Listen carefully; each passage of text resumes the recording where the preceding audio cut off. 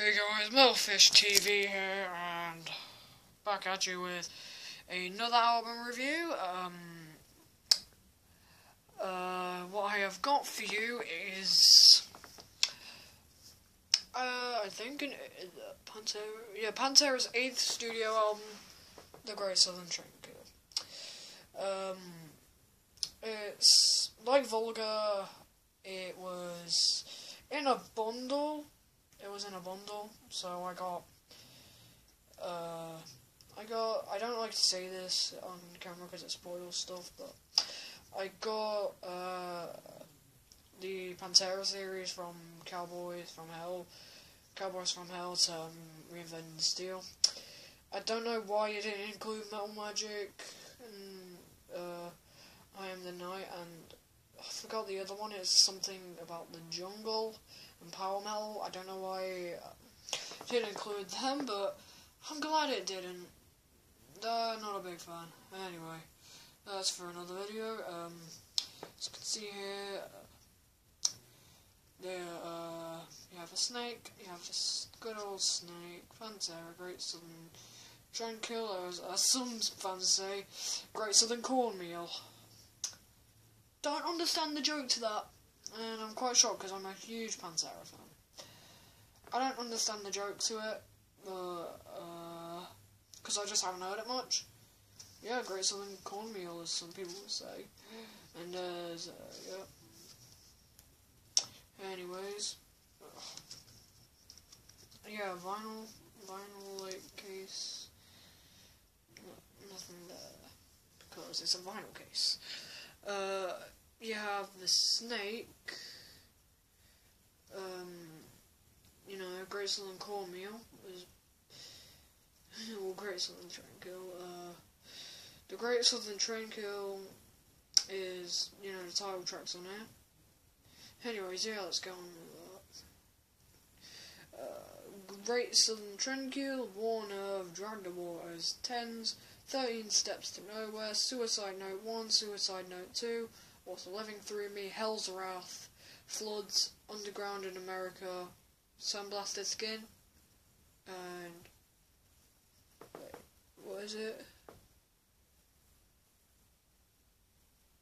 No, it's Reprise Sunblasted Skin.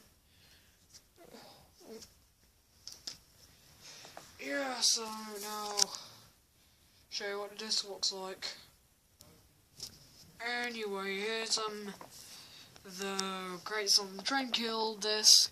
Yet again, it isn't the actual album cover like Vulgar, because, like I said, it's not a bootleg. It was a compilation. It was basically all the albums put together. It was a box set, not a knockoff. I think I used the wrong word in Vulgar. I got a box set. Well, without any other stalling, let's press open. Yep. Can't see that. I hope you can. 60 seconds.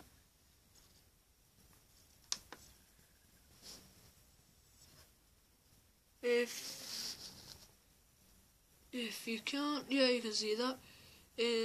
That says 11 songs, and it's 53 minutes and 13 seconds.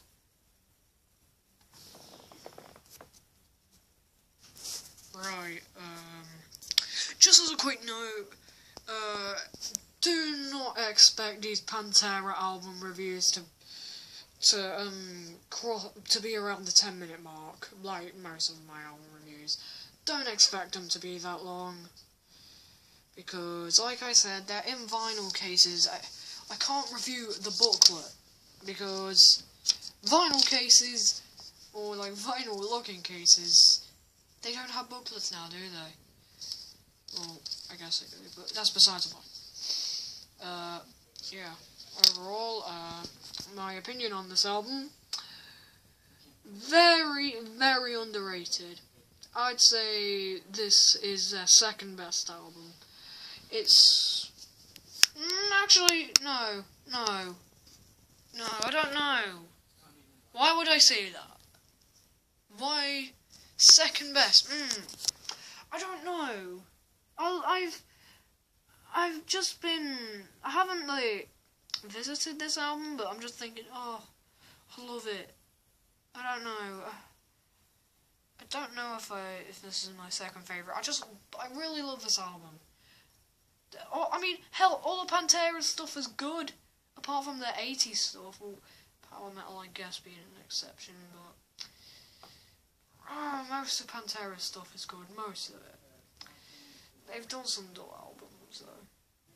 But I don't know if I would go as far as officially saying it's my second favorite.